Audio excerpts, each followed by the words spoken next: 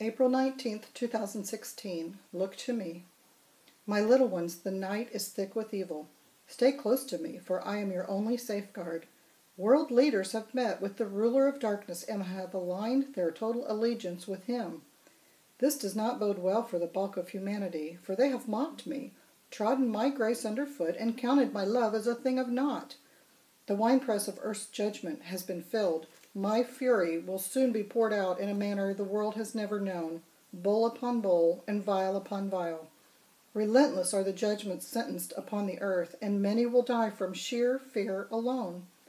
Your once great nation will be rocked to the core and then disintegrate, for there will be no organized military, first responders, or police defense equipped to touch even the smallest of these great areas of need. Bridges will be down, communication systems will be dissolved, and basic supplies will be an extreme scarcity.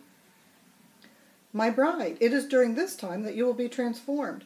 You will be clothed in my righteousness and shine as stars in the blackest of night. You will be equipped by my power, and I will send you straight into the darkness. Do not fear, but rather rejoice as you see this day approaching. Multitudes will come to me renouncing their sins, for earth's harvest is ripe, and heaven has prepared to receive them.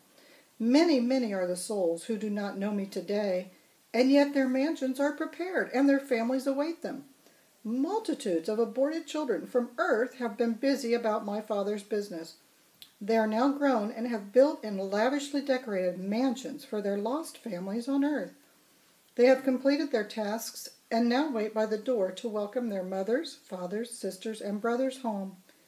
As these children have feverishly worked, they have prayed for their lost loved ones on earth, and I say unto you, they have not prayed in vain. Everything possible has been done to awaken these lost ones, along with multitudes of others, and ripen them for the harvest. I will send you, my bride, to lead them to the cross and bring them home. Joy, as you have never dreamed possible, accompanies your tasks in the days ahead. Keep your eyes on me, my little ones, and be not encumbered by the cares of this world, for I will come as a thief in the night. Put all of your faith and trust in me alone, for just ahead lies earth's darkest hour, and you will again find I am all you need. Shalom.